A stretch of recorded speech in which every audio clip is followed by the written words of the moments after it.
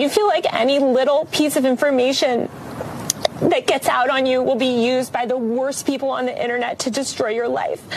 And it's so isolating. And terrifying.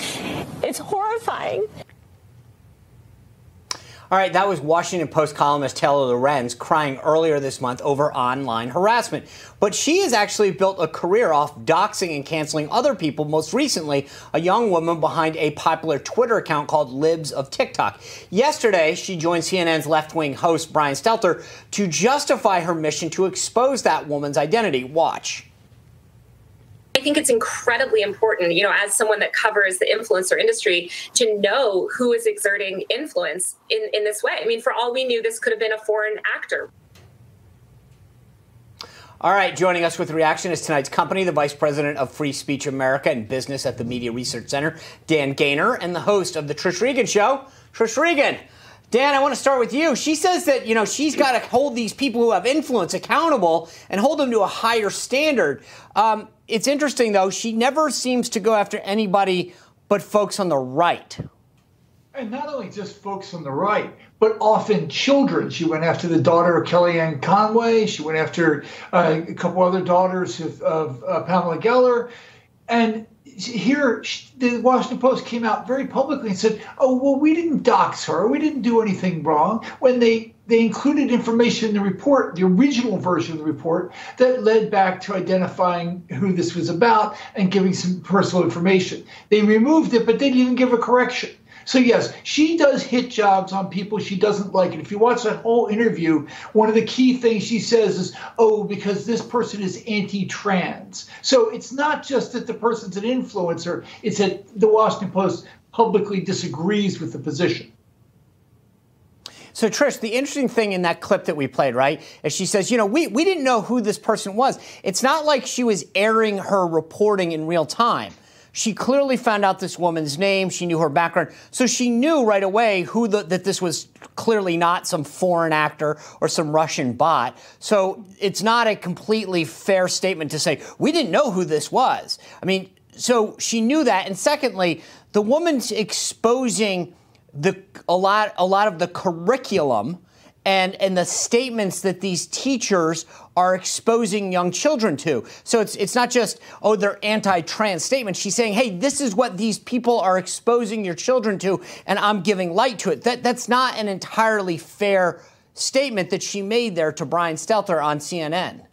Well, I'm a big believer in things being exposed, and all of these people were saying these things. It's not like she was creating these mashups out of thin air. They were there, out there, for somebody to just basically gather and repurpose, which is what she did. I mean, I would say this, I'm a big believer in actually standing up in front of your work. So I don't love the idea of these anonymous accounts, et cetera, although this one had a super clever name. I like knowing what I'm seeing in the interest of transparency. Another reason why, by the way, hopefully this Elon Musk thing works out really well, because he wants all these users authenticated. But nonetheless, what she was doing there for Libs of TikTok, she was just exposing what all these other people, these in some cases pretty crazy people, were already doing. And why not? It's already out there. We should see it. I want to see it. Yeah, I agree. I mean, it's funny because she was just basically saying, hey, here's what your kids are being exposed to. Take a look at it. Dan, I want to go and show you a clip from another Sunday show on CNN's State of the Union. Senator Elizabeth Warren was on there, and she's talking about what the Democrats are doing and how the Republicans are horrible. Take a look at what she had to say. The Democrats are out there trying to do something. We're trying to save small businesses. We're trying to lower costs for the family who's standing there at the grocery checkout line and trying to figure out what to send back because they don't have enough money to cover. And what are the Republicans doing? They're saying, let's fight the culture wars. So Dan, let's just assume for 1 second that Elizabeth Warren is absolutely right. All Republicans are doing is fighting culture wars. That's it. That's all they're doing. At the end of the day, Democrats control the White House, the Senate, and the House by a large margin in the House. So if she has a problem with progress that isn't being made, it's her own party. It's not Republicans' fault. And yet the host is sitting there like, yep. Well, that's every major, legacy media outlet. Of course, they never correct her. When they bring her on to talk about lies that Republicans do, and don't remind everybody that that she went around with the nickname Pocahontas because of her made-up background of her Native American heritage.